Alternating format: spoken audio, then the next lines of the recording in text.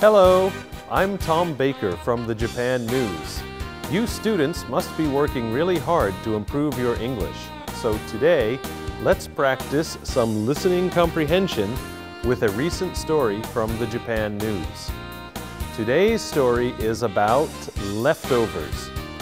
So listen carefully to find out what some local authorities are doing to reduce leftovers at school.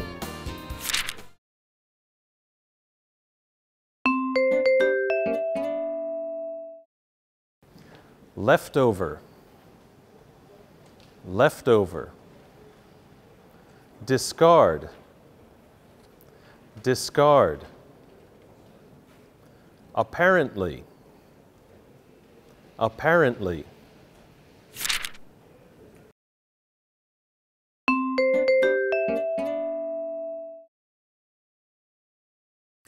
Reducing leftovers from school meals is a nationwide challenge. A survey conducted by the Environment Ministry in fiscal 2014 found that annual leftovers from school meals average 7.1 kilograms per student at primary and middle schools, or 6.9% of the food served. The Toyama city government in Toyama Prefecture created a giraffe mascot in 2009 called Tabe Kirin. Kureha Primary School has launched a monthly Tabe Kirin Week, in which a class that leaves nothing to be discarded is given a prize for perfection. The percentage of leftovers in September 2015 was 0.6%, down from 1.4% for the same month in 2010.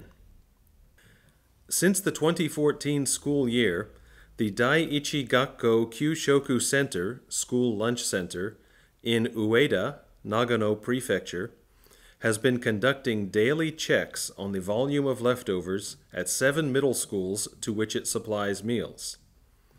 Based on the data, the center adjusts the amount of food. In recent years, second graders at primary schools in Ako, Hyogo Prefecture, have been taken to see the leftovers that are returned to a school lunch center as part of social studies. When shown 150 kilograms of leftovers, pupils apparently felt a sense of wastefulness.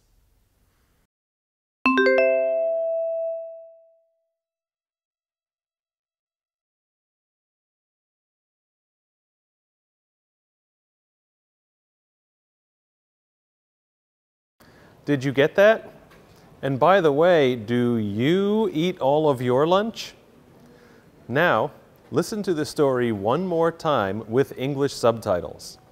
I'll read the story in short chunks, so listen carefully to understand it in the natural English order.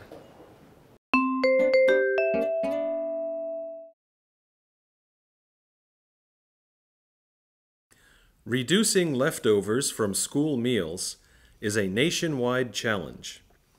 A survey conducted by the Environment Ministry in fiscal 2014 found that annual leftovers from school meals average 7.1 kilograms per student at primary and middle schools, or 6.9% of the food served.